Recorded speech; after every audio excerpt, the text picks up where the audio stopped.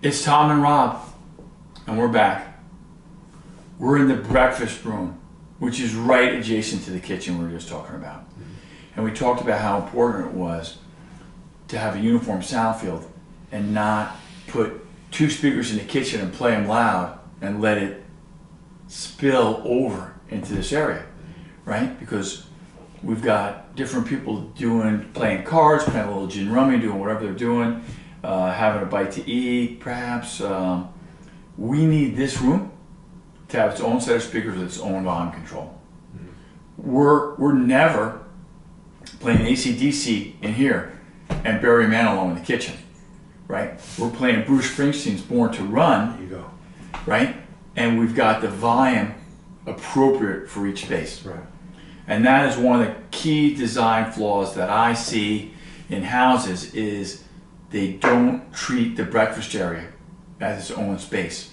So they're trying to get the music from They're trying to get the music from over there. And what that happens is I can't hear it. You It's don't, too loud. You don't have the experience though, right? It's like coming from over there. I'm not enveloped in the space, right? And we want you to be enveloped in the space because we want you to have that emotional hook that music can deliver. Right. So that's really important.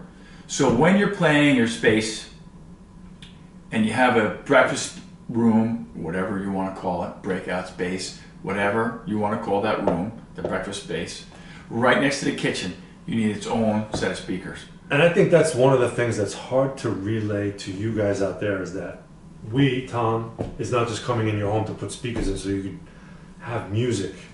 It's that Thanksgiving Day when your brother, your sister, whoever it is like, oh my God, turn it up, that's the song. Like when you were in high school, some music really comes in and connects with you and there's somebody in the room that, I mean, I got the chills thinking about it, man. I've been to some concerts and my family comes over and it's like, dude, play that song. It's like, yeah.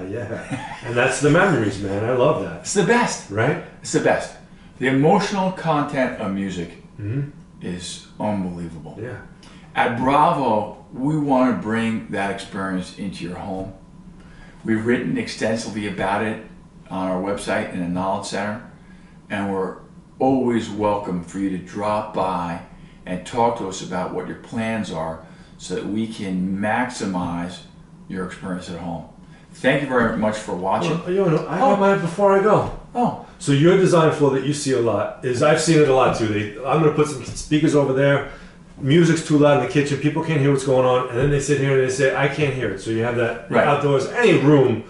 You want a professional, you want an expert. The other design flow I see in homes with speakers is they'll put the same speaker in every room. Right. You know, they have the same speaker in a kitchen where it's going to be played nice, loud. Yeah. I don't want to say loud, but you know what I'm saying. Yeah. They have the same speaker in a bathroom. Everywhere. Yeah. You have to pick and choose your rooms, and it's your house and where you're going to entertain. If you spend more time in the breakfast nook than you do the kitchen, and you want to spend a little more money on a speaker in here, but just don't put the same speaker in every room. I mean, right? We ask our clients to grade the rooms A, B, and C. Smart. A, super critical musical performance. B is average musical performance.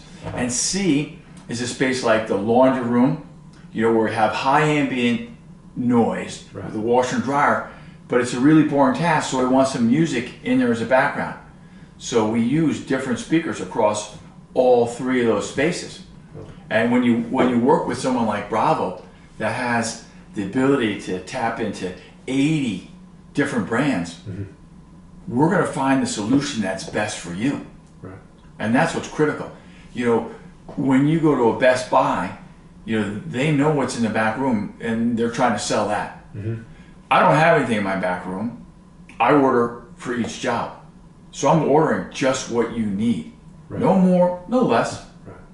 And that's what separates a custom guy, you know, away from, say, Best Buy. That's also what separates the Ducati ride from the merry-go-round, right? Like, you expect to come in here and really dance and move and get that emotional feeling. It's not going to happen from a 3-inch speaker, right? Right. I mean, I want to get on the bike and I don't want to put the quarter in it. Yeah. You guys know what I'm saying. Thank you so much for watching. Tom Curnin from Bravo AV. Rob from National Smart Home. Visit bravoav.com. There's an awesome knowledge base on there. I say at the end of the video because it's so important that when you are in the decision mode, that you have somewhere to look and read. And there's no pressure. There's nobody standing over your shoulder. BravoAV.com. Absolutely. Thank you for watching. See you soon. Ciao.